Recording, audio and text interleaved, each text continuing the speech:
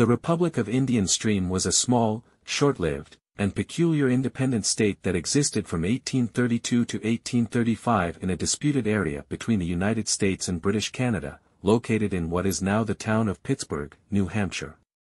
This republic arose due to conflicting territorial claims between the state of New Hampshire, U.S., and Lower Canada, part of the British Empire.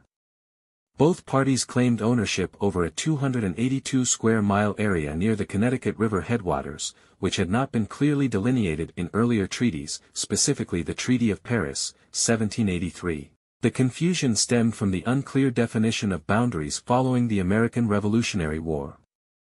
Britain and the U.S. disagreed over whether the land should fall under American or British control.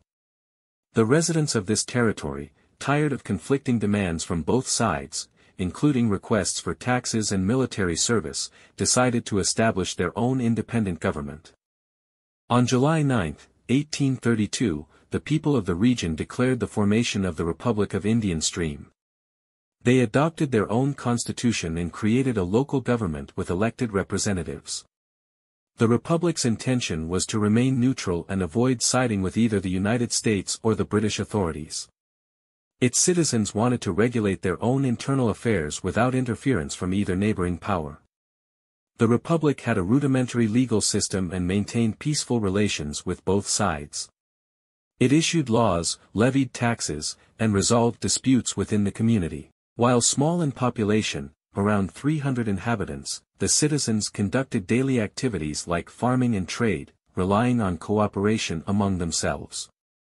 Despite its aspirations of neutrality, the area remained in a delicate diplomatic position. Both the U.S. and Britain kept a close watch on the Republic, trying to influence the situation in their favor. Skirmishes between officials of both nations occasionally erupted.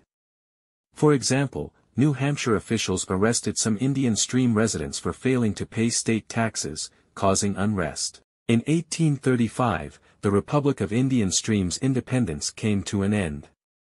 A New Hampshire militia marched into the territory, asserting U.S. control. Faced with pressure, the Republic dissolved, and most residents accepted the authority of New Hampshire.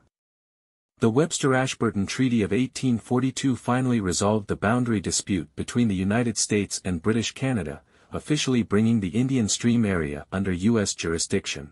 Although it lasted only a few years, the Republic of Indian Stream remains a curious example of a self-declared independent state born out of the complexities of early American diplomacy. Its brief history reflects the challenges of border conflicts and the desire for self-governance among frontier communities during that era. Today, the area is part of Pittsburg, New Hampshire, but the story of Indian Stream continues to capture the imagination of historians and local enthusiasts.